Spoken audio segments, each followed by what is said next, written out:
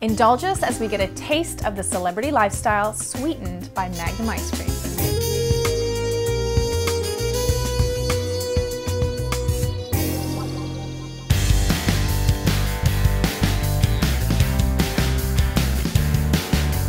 Baruch here with Riley Keough talking about her brand new film at the Tribeca Film Festival, Jack and Diane. Hey Riley. Hi.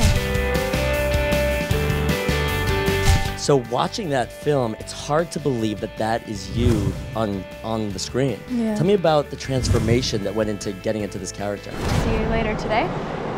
Yeah, totally. Okay. Okay, I'll let you go.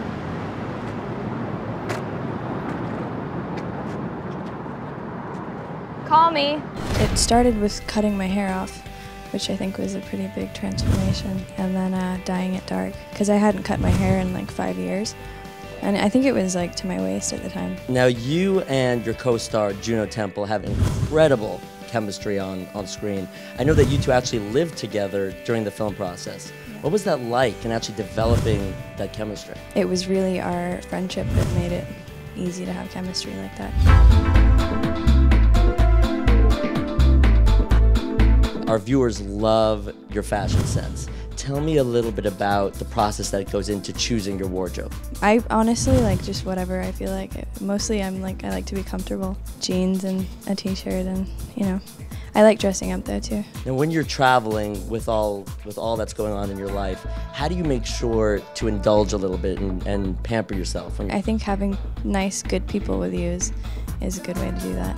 I mean, I'm sure you could go get massages or things like that. I haven't done that yet. And this film, Jack and Diane, really touches on the power of love, which can sometimes be vicious and scary. And what does love mean to you?